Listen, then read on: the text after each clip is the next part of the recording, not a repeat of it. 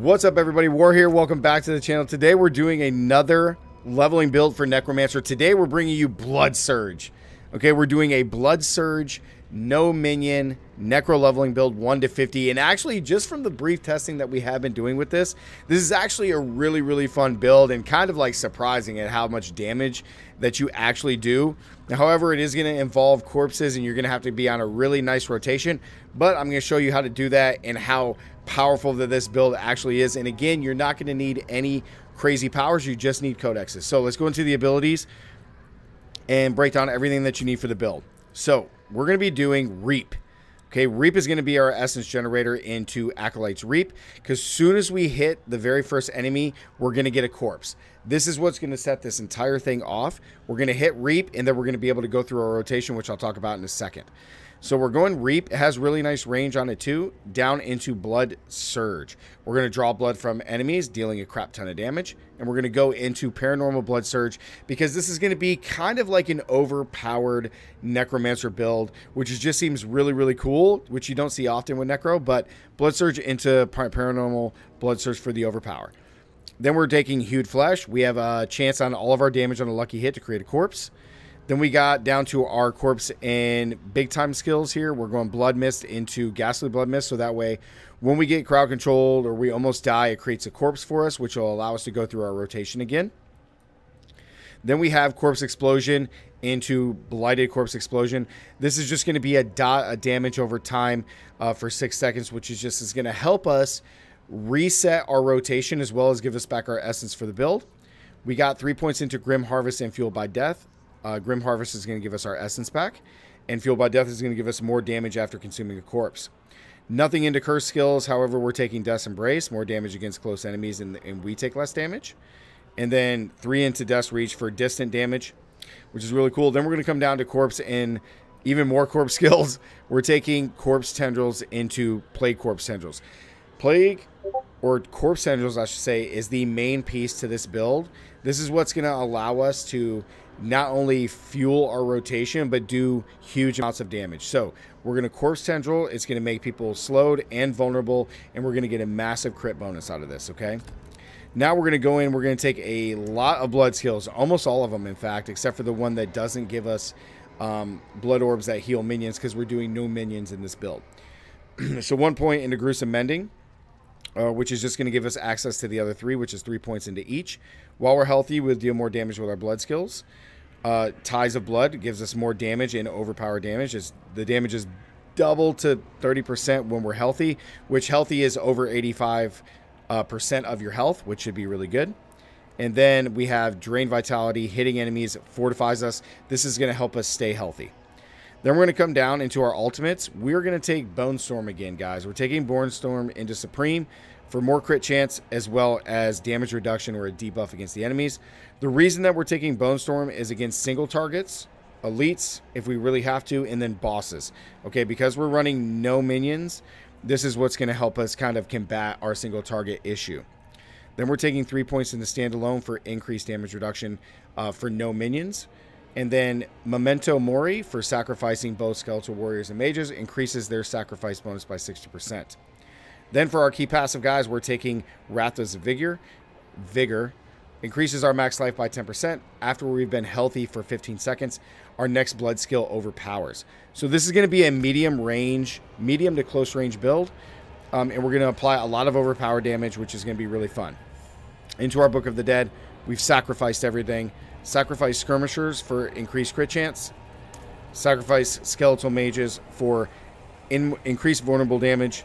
However, you could maybe swap this out if you really wanted to for the Overpower, which I think would be better. But we can no longer raise. We're not really necessarily making things vulnerable except for with Corpse Tendrils, but the overpowered damage would actually be really nice. But I like the cold one because it's just, we're always going to make people vulnerable, so there's that. And then Golem's Iron is always the best for increased critical strike damage. So those are that. We'll get into the abilities after the gameplay. Let's show you guys how it works. So this is the rotation. You're going to Reap, create a corpse, Corpse Tendrils to pull everything together, and then Blood Surge. Against single targets or big elites, pop Bone Storm. We have Blood Mist to get out of hairy situations. Once you've done your Blood Mist or excuse me, your blood surge, you can use corpse explosion to get all your stuff back. So boom, bring them all in, blow them up, all dead, get your essence back, destroy. Very simple rotation, very, very fun.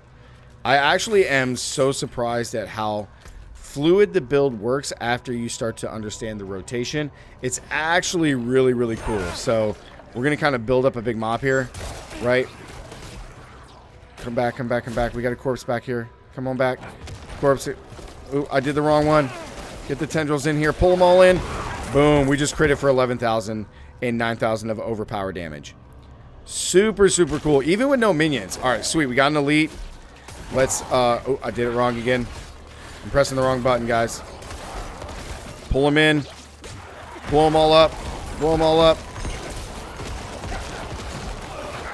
Pull them all in again. Oh, man, this build is fun. So you have Corpse Explosion for your in-between until the cooldown of Corpse Tendrils comes down. But it should be a pretty easy rotation through them. You're going to save Bone Spear for the absolute end, right? Let's grab that, bring them all in, and they're all dead. Super, super fun, super easy. I was maybe hoping that the Butcher would show up, which would be sweet. And then they just all die. Super, super fun, man. This is a really cool build. Really fun build. And then you have Corpse Explosion just to go in between. Right? You're still overpowering for a lot. Boom, just dead. We don't even need channeling. That's how good we are. God Gamer. Okay. Let's wait for Corpse Tendrils to come back. Boom, get us in there. And we're going to pop Bone Spear against the single target. Drain him down. Boom, debuff, and then he's dead. So against single targets, it's not that bad, guys. As you guys can see, it's really not that bad. Boom, bring everything in. So that is the Blood Surge. I actually really like this, even more so than Bone Spear. So let's get into the gear, guys. Everything, again, from 1 to 50 is going to be your codexes. And there's 2 main ones that you need, and all the rest are going to be really good support. So we have the Helm of the Might. So the Might codex gives us damage reduction with basic skills. Then we have Disobedience for more armor when we deal any form of damage, which is great. Then we have Attacking Enemies with basic skills increases the damage of your next core skill, which is awesome with Reap. Then we come down and we have Critical Strikes give us 8% increased move speed for every second up to 6. Then our main one that we're going to have is Blood Bathe. Blood Surges Nova echoes a second time after a short delay, dealing less damage, so it triggers a second time, which is really, really cool. Towards the end game, there's going to be a legendary that you can get where your minions do this, and we can kind of shift the build, but that will be in a different video. Then we have the Necklace of the Grasping Veins. This is the second main one that you need. This is going to be for our Corpse Tendrils. We gain a 15% increased critical strike chance for 6 seconds after we cast, and we deal 45% increased bonus crit strike damage to those that have been Corpse Tendrils. Huge. Then we have basic attacks gain 15% more attack speed, and then Ring of the Umbral, which just gives us more resource when we crowd control, which is going to be from our Corpse Tendrils.